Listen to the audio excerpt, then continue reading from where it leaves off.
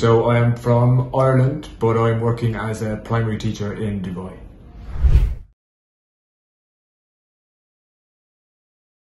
So I've been working in Dubai for about 2 years now, and I started to take my fitness a bit more serious. I had noticed that my chest wasn't as becoming, as defined as I would have liked, and learned about gynecomastia. So after looking online and going through some reviews, I found yourself, doctor, and that's when I made the decision to come to India and get some extra help.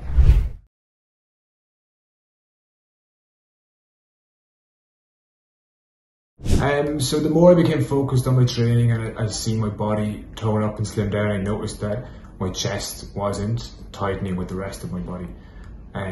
So what I would say is do some research on gynecomastia, and then if you find out that it is something that you are struggling with, then come and speak to Dr. Anmol.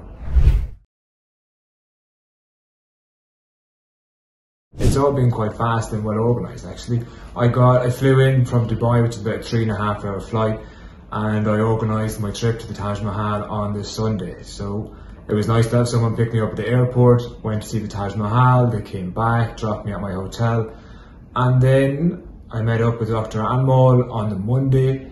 We had my bloods done, and all of that was all very well organised. We managed to do all of that within 3 hours, and he described what the operation would be like.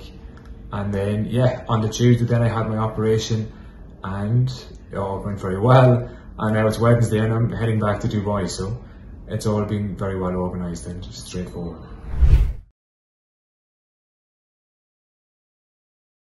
Yes, definitely.